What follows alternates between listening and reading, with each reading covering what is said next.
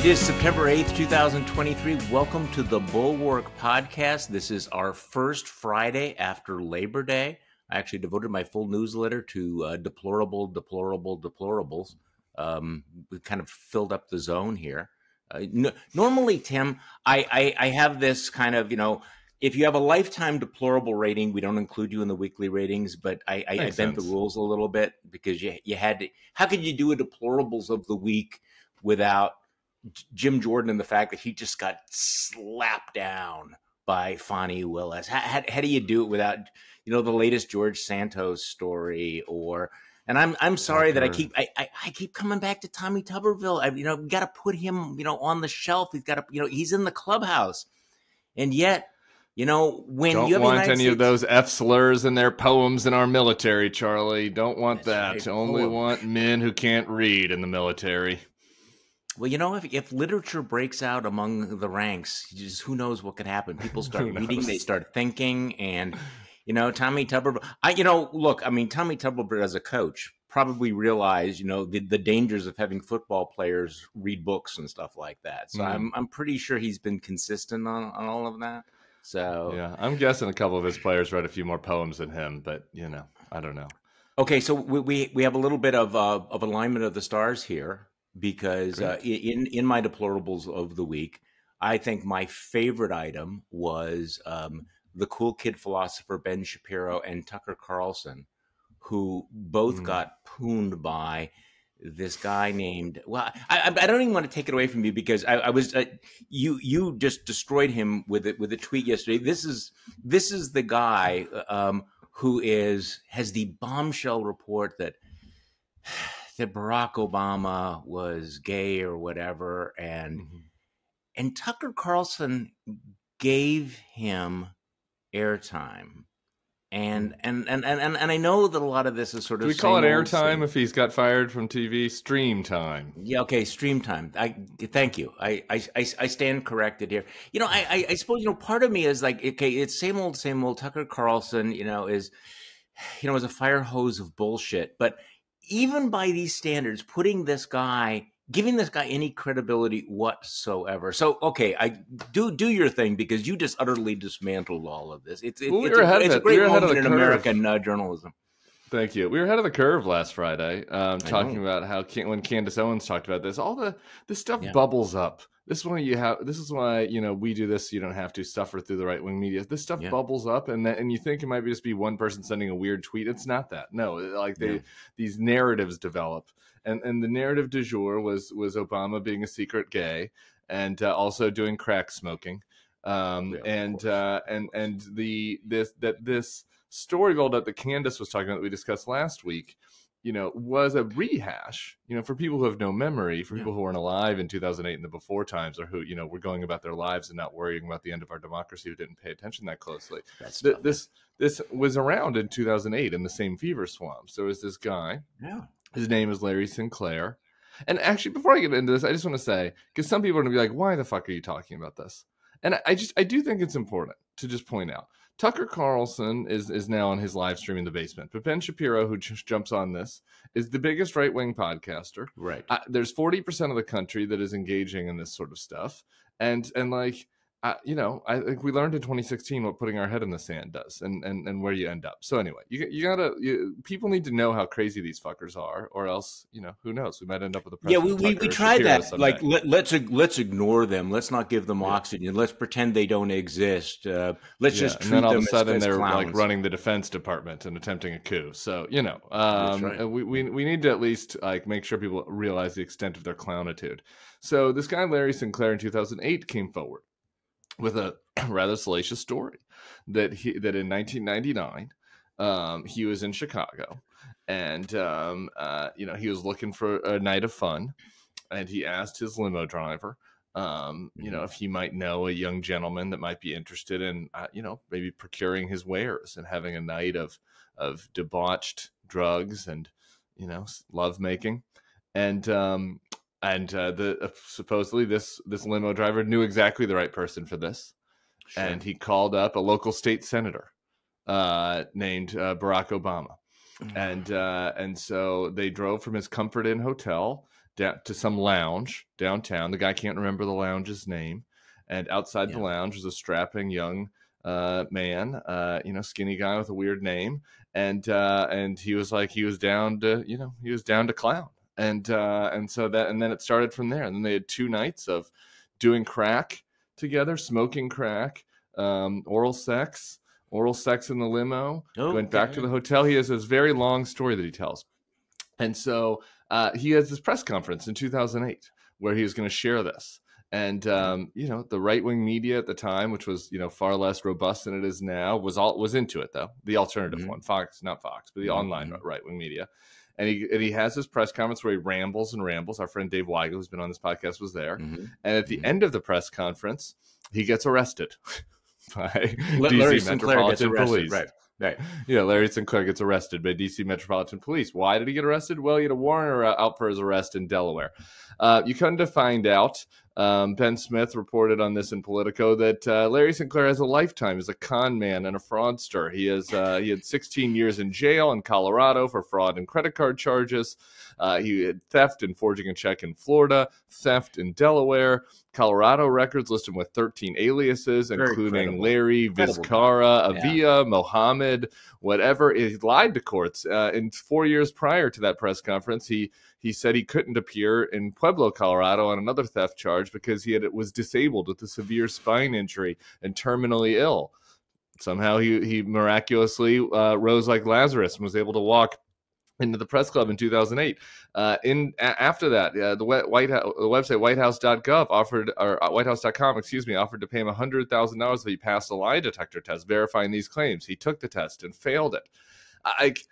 This is a preposterous. If you look at this man, the Barstool Sports guy, it was not exactly, Mr. Discretion. All right. He was like, I met this person in Tucker's because I was also doing an interview with Tucker the same day. And he's the least credible person I've ever met in my life. I give him a 0.0% chance of telling a true story. If you just look at him, I don't want to be stereotypical, but he looks like the kind of person that would tell you anything that you need to hear for one more bump of cocaine. I mean, that's just exactly how he reads.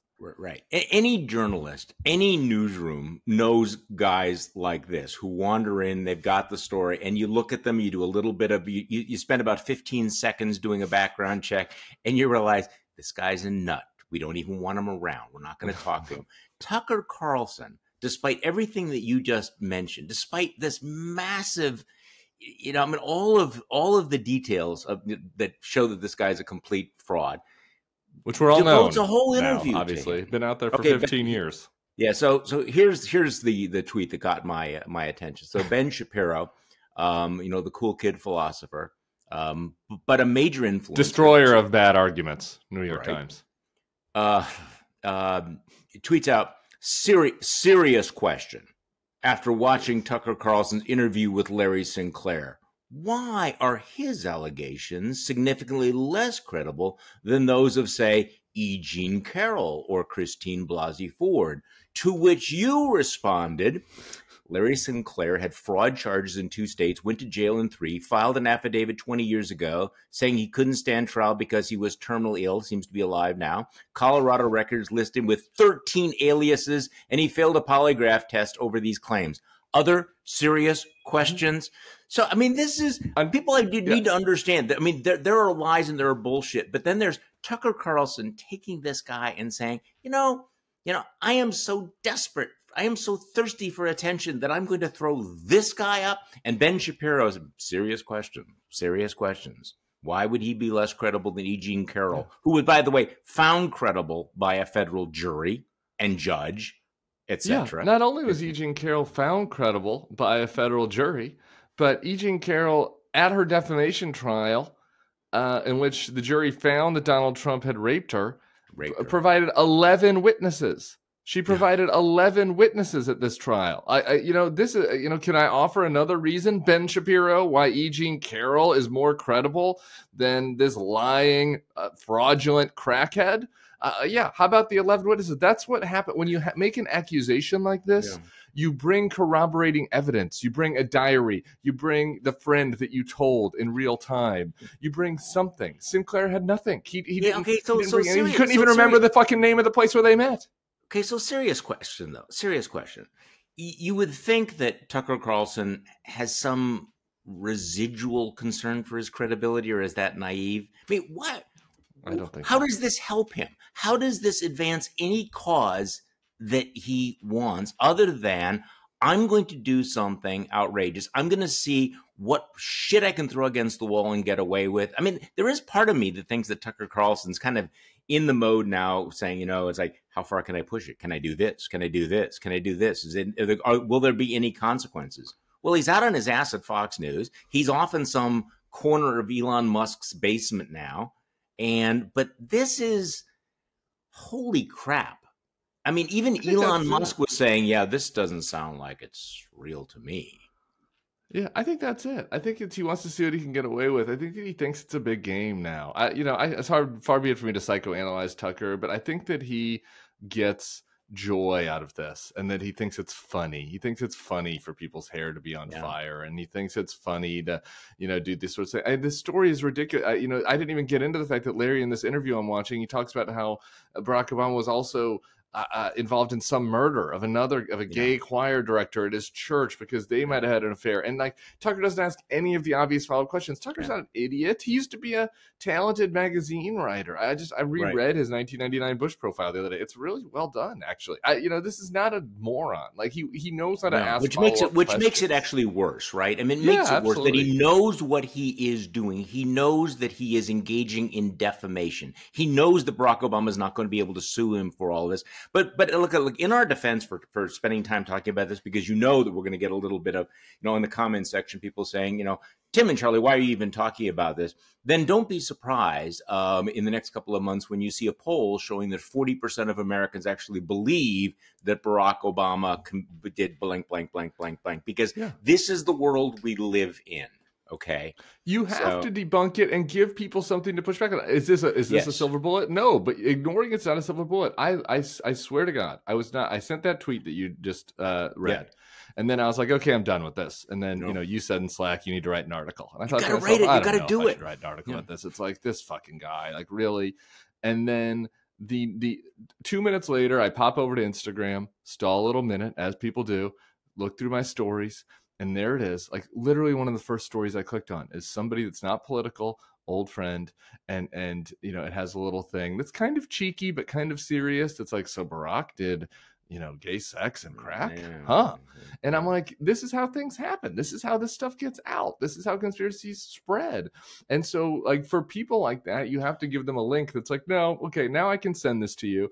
And is that going to convince the people in the deep MAGA world? No, that is going to convince that guy on Instagram, right? Who maybe was a little bit confused. And does it really matter? I guess not, but I think that this is part of a broader project, the Flood the Zone with Shit project that Steve Bannon said, that's like, we are corrupted, we are going to advance these lies, we are going to advance these bigoted conspiracies and corruption, and as part of the strategy for that is we're going to bring everybody else down with us. We're going to smear them. Right. And so then you can't judge us. You can't judge Tucker on his lies and conspiracies and Donald Trump's. If Barack Obama was hiding his secret life as a gay lover and crack addict, then how could you judge Donald Trump for his rapes and his, coup, right? That is the strategy here. So it has to be pushed down. I agree with you completely. I guess the question is whether you can push back and push down on it anymore, because I remember, and we've talked about this, I remember back in the before times when you would get a crazy conspiracy theory like this and somebody would forward it and you would write back to them and saying, okay, do you understand where this comes from? Here's why it's not true. I would send them all the information about Larry Sinclair's frauds and aliases and arrests and everything. And they would say, okay, thanks. I'm not going to, forward Uncle Otto's emails like this anymore. But since 2016, when you do that, people go, well, why am I going to believe anything from the Washington Post? Or, yeah, he was convicted by the deep state in Colorado.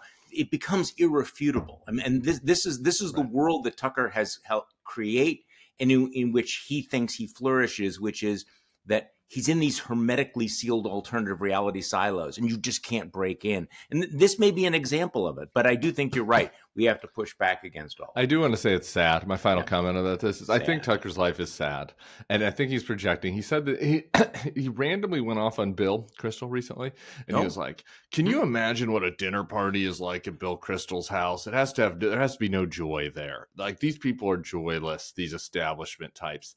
And to me, that felt like a confession. Yeah, you've never been invited to Bill's house? Me neither. No. But it felt like a confession.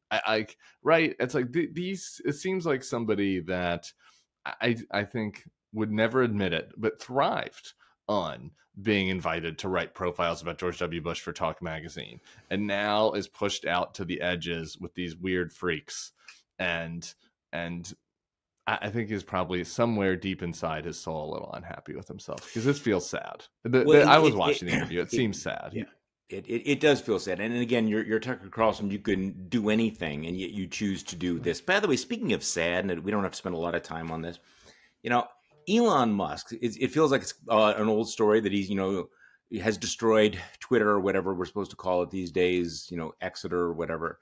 But this last week, it has just been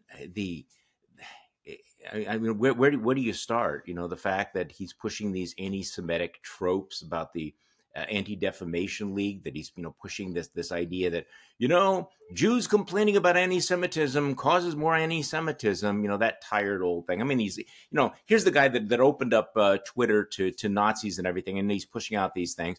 And yet, that's not the worst thing he did this week. Now, basically, he's acknowledging that he shut off the Starlink communications to the Ukrainians when they were trying to disable the Russian fleet that fired missiles that have killed civilians and children and bombed cities and everything.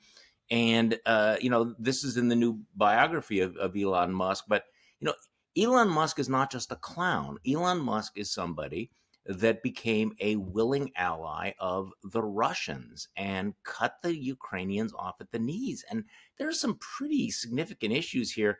What role does Elon Musk, this fucking narcissistic crackpot, play in national security and issues of war and peace here? The Washington Post article. This is not a joke. Yeah. No, it isn't. And the excerpt was from Walter Isaacson's book, which I'm excited to read. And Walter is really unbelievably talented. And the story's kind of crazy. He's like watching this Arch Manning football game here right down the street from my house in New Orleans. And like Elon's calling him, talking about how he's going to shut off the Ukrainians. And it's just like, what a crazy scene, for starters, to write about, and to think that this is where we are as a society. Like the Ukrainians are begging Elon to keep these Starlink things open and working. Though to me, reading the story, my big takeaway is like, it was really a mistake for everybody to let it get this far, right? Like Boeing does not get to have a setting on their plane when you contract with Boeing that says, oh, we're going to turn off the plane and we're going to automatically turn this plane around if you get over Russian airspace. Like, that's not how it works. Like, when you contract with the government is in charge of diplomacy, of military operations. You are providing a service.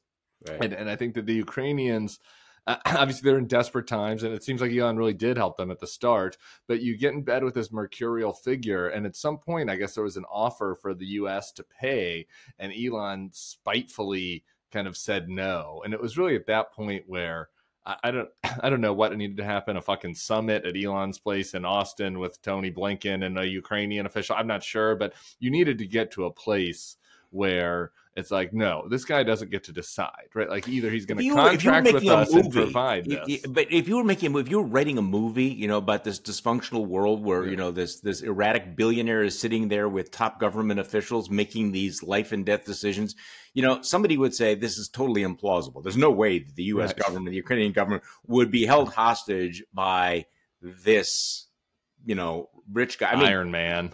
It's literally out of Iron Man. Just a reminder that we actually do kind of live in an oligarchy, but the worst, dumbest oligarchy you can imagine. Yeah. I mean, somebody was pointing out, and maybe this is true, that like there's that Malaysian, and this is another reason why we got to monitor the crazy shit. Like there's this Malaysian influencer, Ian Miles Chong. And if you don't know about him, God bless you. Don't learn it. Don't learn another thing about him after this.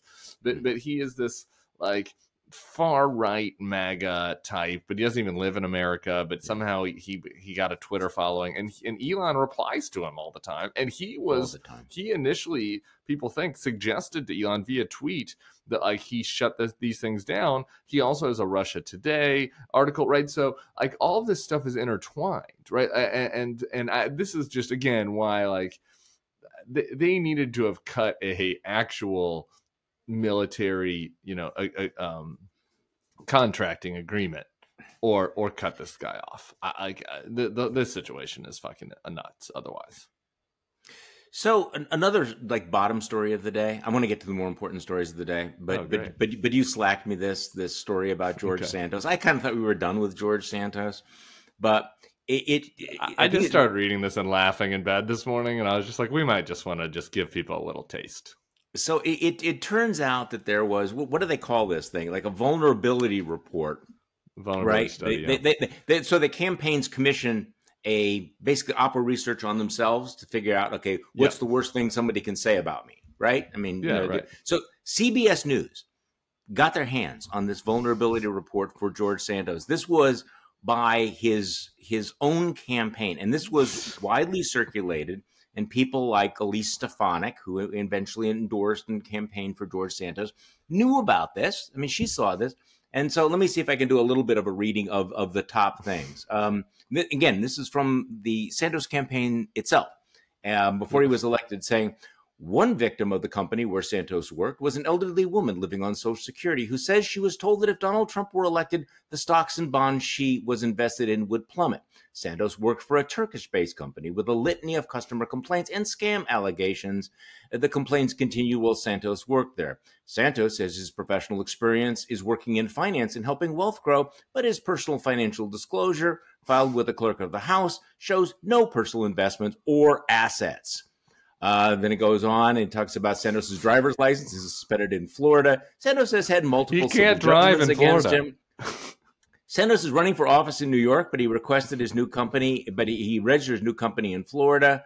Santos says he is socially liberal, and to be clear, I am no right winger. And it goes on to question details about his marriage and things like that. It's just, but it's all laid out here.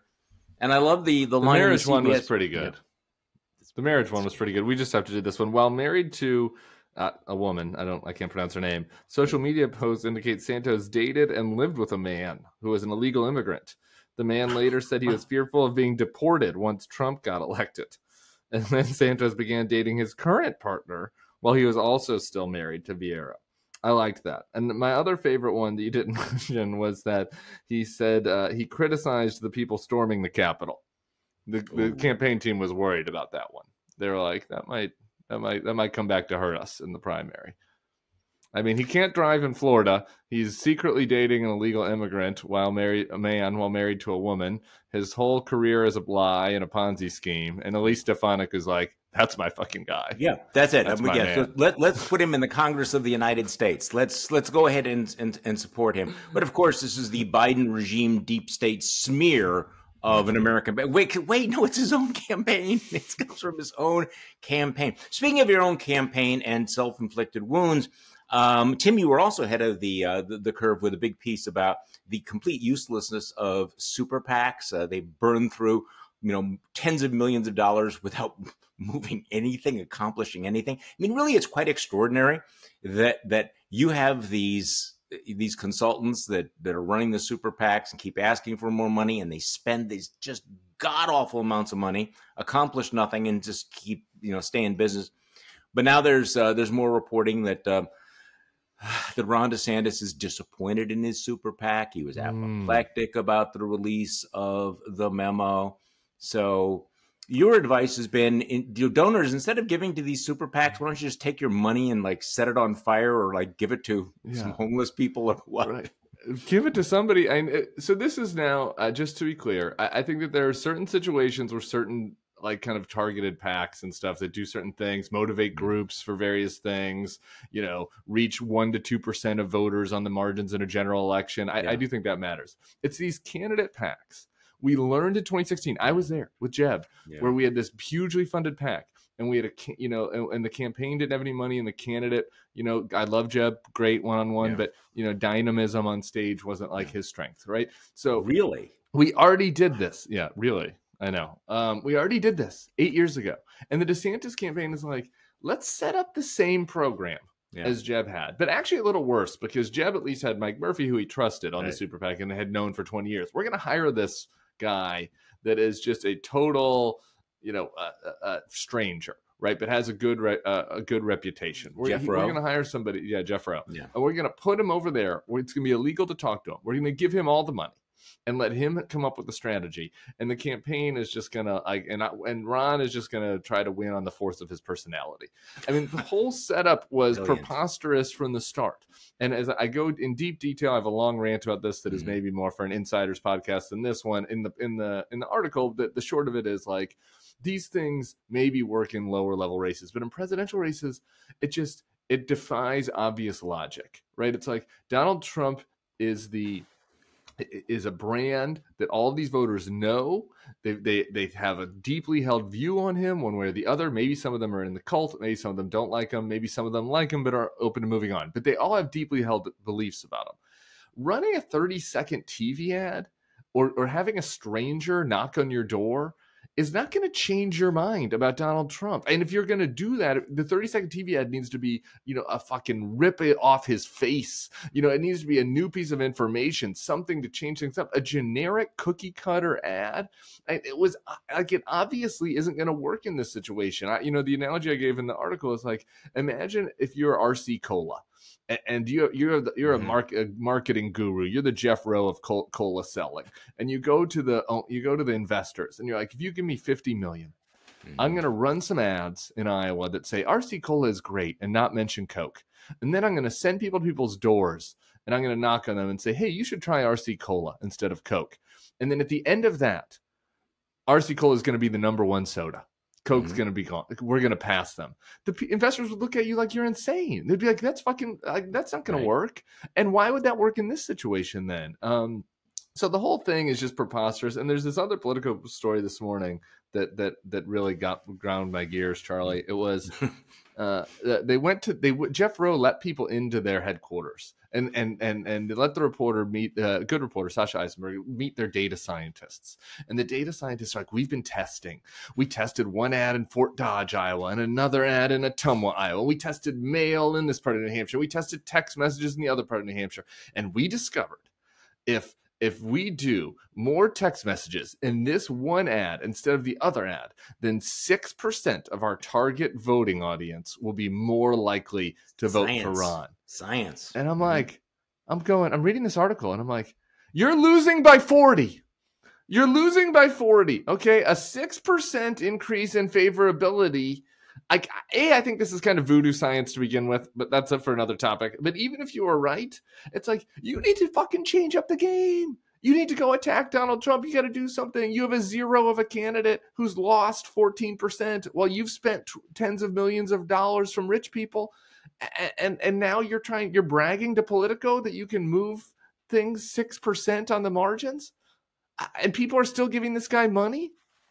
Give me your money. Tell me. Dude, I'll tell you what to do with your money. You know, we'll support local nonprofit organizations. You know, we'll have a foreign exchange program to bring more young French boys to Wisconsin.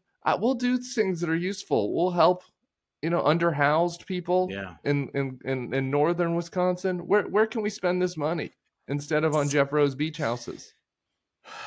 I wish people would pay attention to you. You know, I mean, there are, of course, you know, the professional scammers out there who will continue to, you know, try to sell this. And then there are people who are, you know, some of the bad ideas are driven by donors. And this is kind of a digression because as you were talking, I was thinking back to a conversation I was part of reluctantly in the before times, where people were talking about one of the campaigns we were having here in Wisconsin. We used to have a campaign like every month. Remember, there was a period when we were recalling and doing all kinds of things here.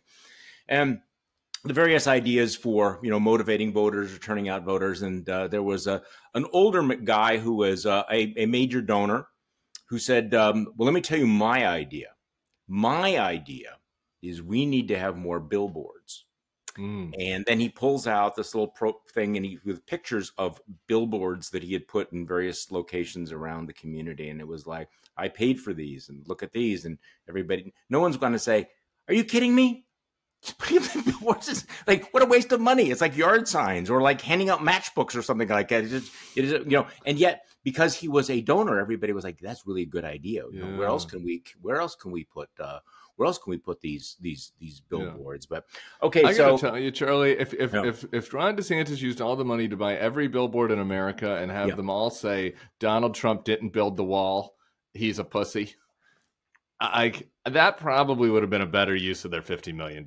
I'm not sure it would have helped Ron DeSantis, but it couldn't have been any worse than what these gurus have been doing with the money. But of course, this is Ron DeSantis is Ron DeSantis, and that's not going to change. Okay, so this week, I told you before we started this that I was bored talking about the polls and various things. But I think at the end of the week we have to talk about it. This was, and you tell me whether you think I'm wrong about this. This was the week of the Democratic panic about Joe Biden.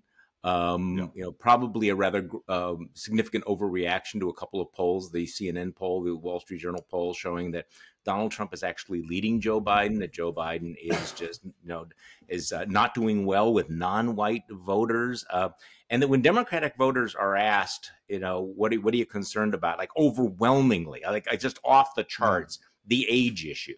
And I know that there's this big back and forth. Stop talking about the age issue. Okay. He's old. He's getting, okay. So, but you had a interesting back and forth with the poker guru formerly known as Nate Silver about all of this. So give me your take on this, because again, I understand people saying stop talking about it, but it is the giant pink dirigible in the room that you can't have a conversation with voters without bringing up. So, Tim, talk to me about Joe Biden's age. Yeah, we hear we get the comments. I get the emails. I get the replies on Twitter and on Threads. I understand people don't want to hear about the age thing, Joe Biden supporters, but of which I count myself. But the CNN poll was not a poll of like podcasters and what you're worried about. It was the number one issue by far that Joe Biden voters care about. Right. And so on a political podcast, it's kind of, you're kind of not doing your job if you don't talk about the top thing by far that voters care about. It sort of would be like, what would be the point? It would be like turning into a Denver Broncos podcast and having them never mention the fact that the quarterback, Russell Wilson, isn't any good anymore. Like, it's kind of a big problem for the team. Yeah. So anyway, it is something you have to discuss. The other thing, though, on that point about why we discuss it so much that I did want to just clarify, I was thinking about it this week. So people are like, why don't you talk about Trump's age more? Yeah. And do you want me to tell you my answer to that, Charlie? Yeah. Because I want Donald Trump to die. I hope Donald Trump dies. I'm not worried about Donald Trump dying. That would be the best fucking thing. So I'm not concerned about that. I'm not concerned about it. So I don't need to talk about it that much because I'm not concerned. Like, I'm talking about things that I'm concerned about. I said it out loud. That would be great. So he's also old, but like, there's not a lot of Sturm-und-Drang among the pro-democracy crowd about like what would happen if Donald Trump fell over. Like, that would be awesome.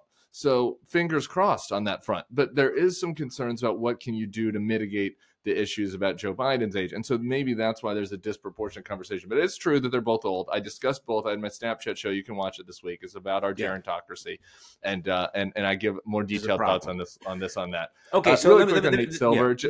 No, can I just weigh in on you wanting Donald Trump to die? Because I wanted to distance myself and associate myself in some ways with all of this. That I would rather say, okay, yes, he's 77 and clearly, has cognitive issues. Yes, there's no question about it. Yeah. But you look at Donald Trump, and it's like he's a crook. He's a seditionist. He is one of the most fundamentally odious figures ever to be in American politics. And by the way, he's a big. And by the way, he's 77.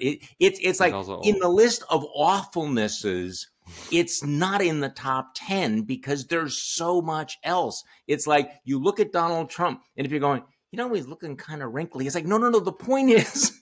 He's a would-be autocrat. Yeah. He is a serial liar. He is a man. He's a man with the emotional maturity of a 9-year-old. He is. I mean, whatever you want to say about him, all of that I think comes before this. You look at Joe Biden and extending, and unfortunately, because.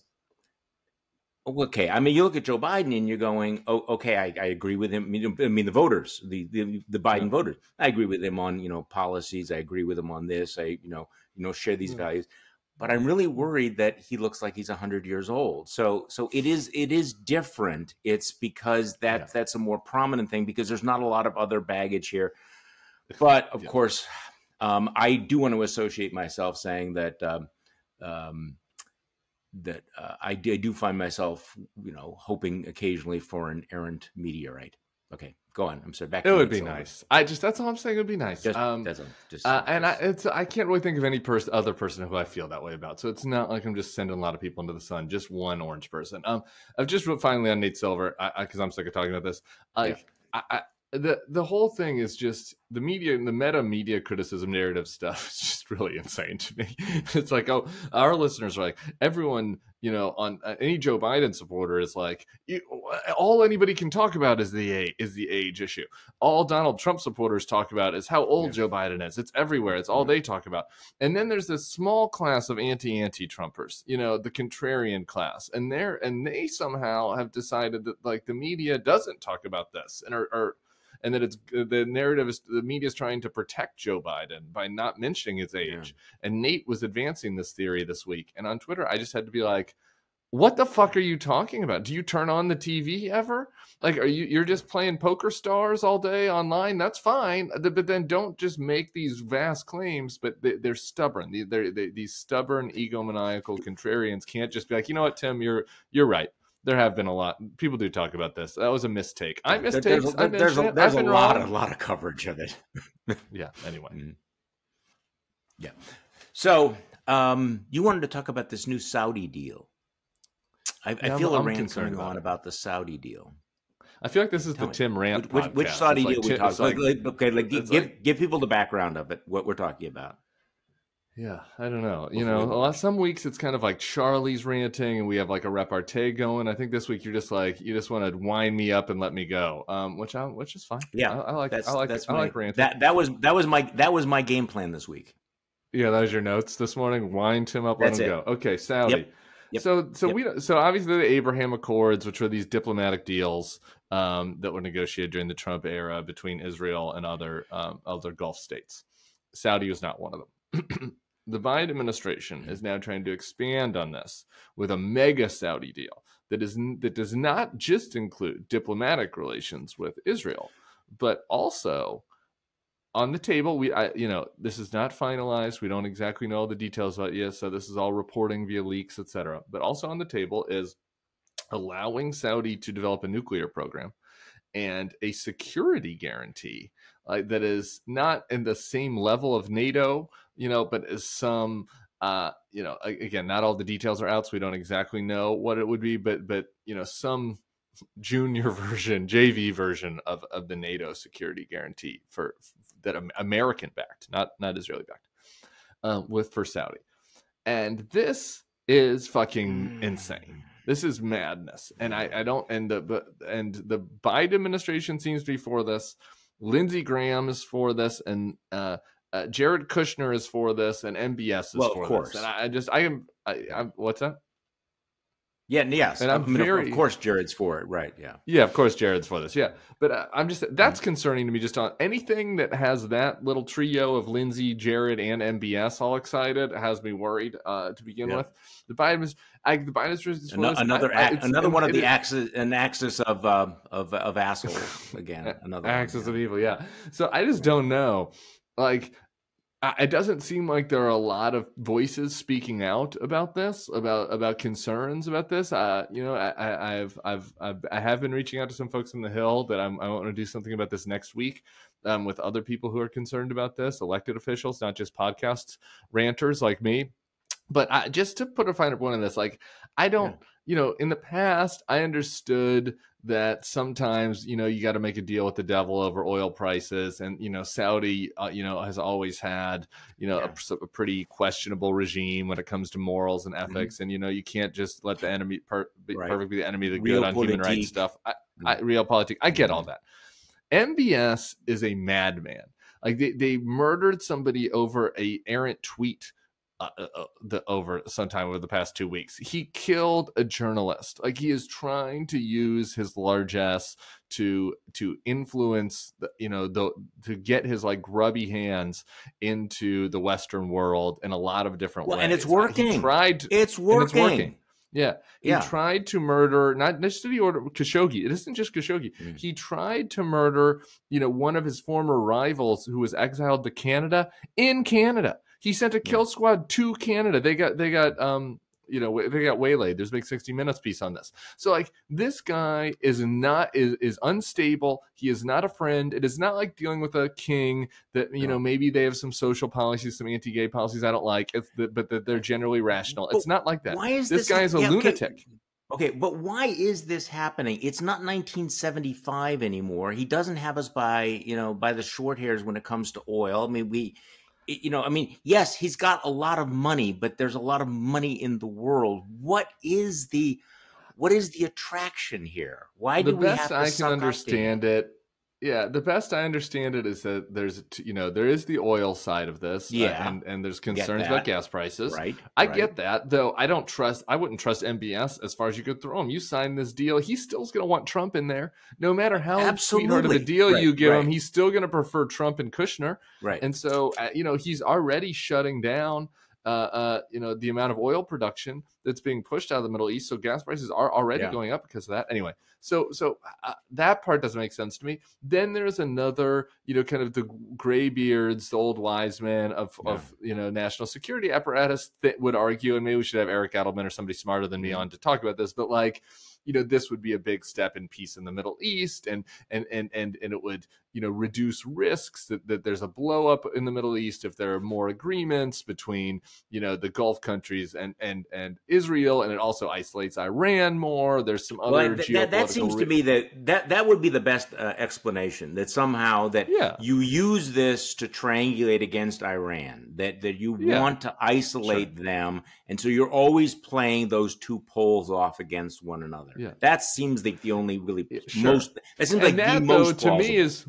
Yeah, but that to me is more plausible when it was like you go back 20 years and you had, Ahmadinejad, versus kind of a pliant king of Saudi that, didn't have global aspirations. Like, are we sure that the Iranian regime and Saudi regime are materially different right now? I guess, like, on the margins, and we have a longer ties to Saudi. So people are going to come on here and be like, Tim, what are you talking about? Obviously, Iran's terrible. This is not a defense of Iran, but it's just like, MBS is fucking awful. He is awful, and he is dangerous, and he is untrustworthy, and it makes me very uncomfortable. So that's my rant about this. Okay, so let's get back to domestic politics and some rank punditry here. Okay. Because I do think there's always that temptation to overanalyze the various blips in the presidential race, and of course, I'm going to succumb to those temptations. Is Vivek over? And I'm saying this because he had a really genuinely shitty week. I mean, just one bad interview after another. There's no indication that his debate performance has transformed his prospects. It feels as if that whole glow lasted about 3 or 4 days, and then he went out and people realized he's kind of a smarmy dishonest, disingenuous bullshitter, So was he ever under is the question. Was he ever actually running for president, or is he just trying to cement himself as a future MAGA star? And has he hurt himself with that? Maybe a little bit. Maybe he's over. I think he definitely is overshot. I mean, Mehdi Hassan just absolutely annihilated him. Like, it's kind of the type of thing that even a MAGA person watching this has to be like, bro, like, how did you not come better prepared for this? And so I do think he's hurt himself a little bit this week. I got to tell you, I would just like the political nerd in me, the political dork scientist in me would love for that thing I was wishing about earlier to have happened. And for us to just have to look at what a Vivek DeSantis Haley race would look like, because I think that tells us a lot about the future of the party. Yeah. And I'm not convinced that Vivek's week was bad enough that would eliminate him in that fantasy scenario. Okay, in that because I really do think there's like about a third of the party that's would want somebody like Vivek, about a third of the party that's kind of like MAGA light that could go for Vivek but could go for DeSantis, and a third of the party that want Haley. And boy, I think we'd be having a lot more fun if that was what was happening right now, rather than us having to stare down the fucking horror of a Donald Trump nomination. But we're not. And so.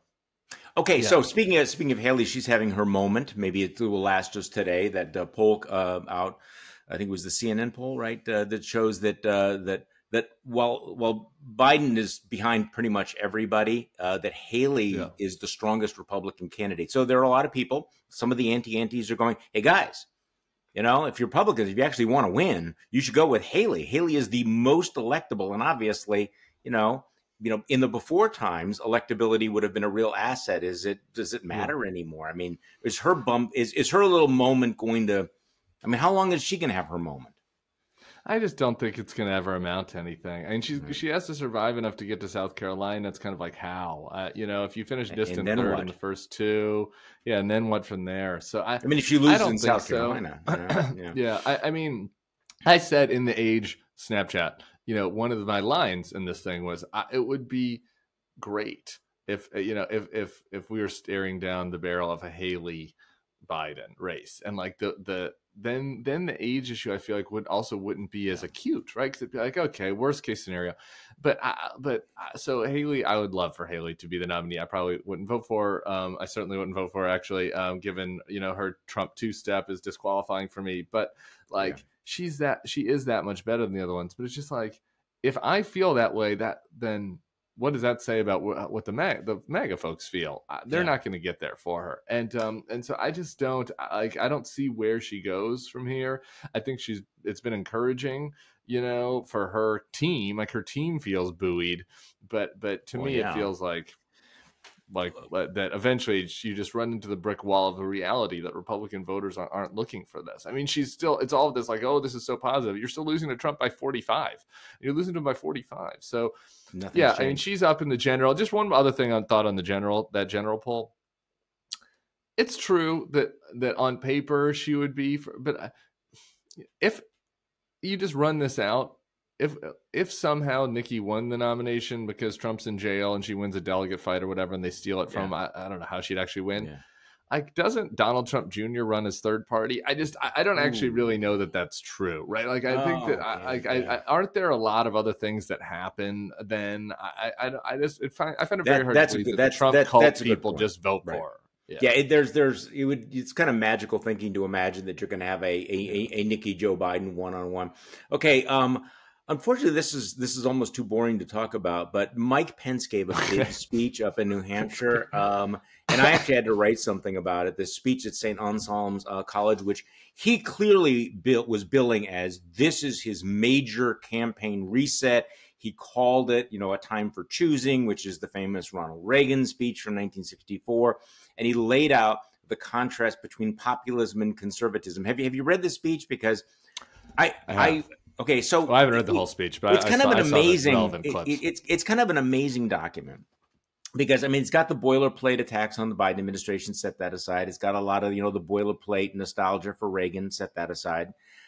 But then his critique of populism versus conservatism is really very, very pointed. It's very blunt. He's got some very strong language there. In fact, there are passages in there that could have been written by a never Trumper. which leads to, of course, the paradox of Mike Pence, because he said, this is the time for choosing for the Republican Party. This is the big choice. It's like, Mike, have you noticed the Republican Party has already made the choice, and you were there standing by his side when they chose him? I mean, this is part of the problem. How do you go from standing at Donald Trump's side for 4 years, supporting all of the anti-conservative populist policies, and then say, yes, but this is the existential threat that we face. We need to reject. There's not room in this party for populism and conservatism. The whole fate of the nation, hangs in the balance. If we don't reject this Trumpian populism, which I supported until 5 minutes ago, then we will cease to be the conservative party. We will be Republicans in name only. I mean, there's some really strong language in there that's hard to kind of reconcile with Mike Pence. So what do you think? I'm excited to see your article on that. Yeah, I'm excited to see that. It's not an interesting one. When I saw that, I was like, these guys just don't want to accept the consequences of their own actions in supporting Trump.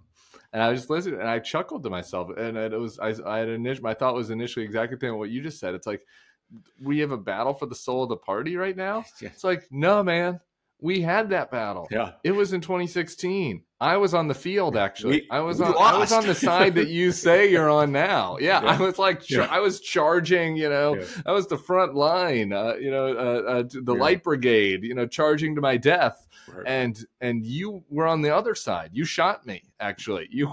Our side that you want, lost already. It happened. Like, the battle's over. And now you're kind of like running into the wreckage, to extend this metaphor to death, right? Like running back in, being like, it's time to fight. And there's dead bodies strewn around everywhere. It's like, sorry, bro. You were on the wrong side. It's over. The fight's over. Whoever wrote that for him, obviously thought this was going to be the manifesto for restoring genuine conservative principles. But you read it and you go, this reads more like a eulogy, because this party doesn't exist anymore. It's like, right. And I had the same experience when I was talking in February, when I was, had that event with Paul Ryan, and he's talking about what the conservative was like. It's not 2015 anymore. There's a huge amount of denial about how this party has moved, what it actually cares about. And so Pence's critique of all the things that have been abandoned, American leadership in the world, concern about character, traditional values, all of that stuff, it's true. But, this time for choosing, they chose Donald Trump. They chose populism over conservatism, and you ought to know that, because you're sitting there as a former vice president of the United States at 5 to 7% of the polls, which ought to tell you something. He managed to convince himself. It really is amazing. Like, could be psychological studies done about this for centuries, like that he managed to, and there's so many people like him. He's just an avatar for this. He managed to sit in the Oval Office as the next in line to the presidency. Yeah. And as the number one cheerleader for Donald Trump.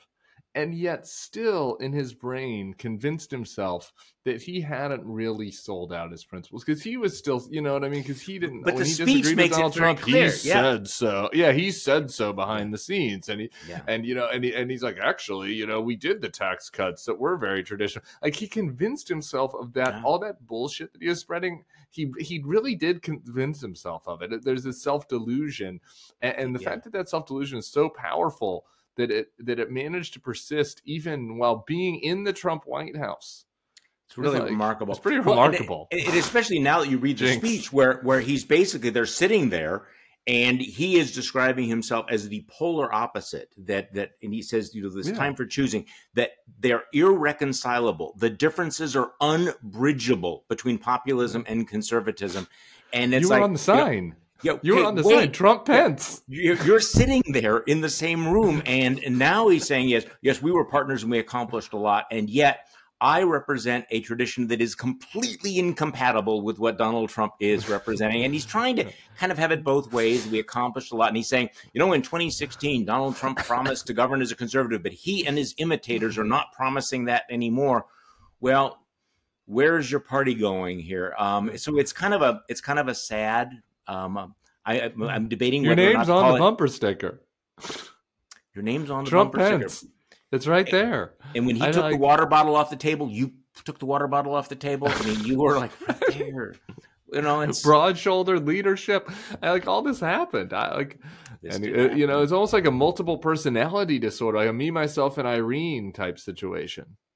Well, I part of me is like, glad you're coming around. Glad you're, laying out the distinctions. We have been saying this for years now, in opposition to people like you saying this is not conservatism. This is a betrayal of all of this. And now you're coming around. Now you're seeing it. And welcome to the party, sort of.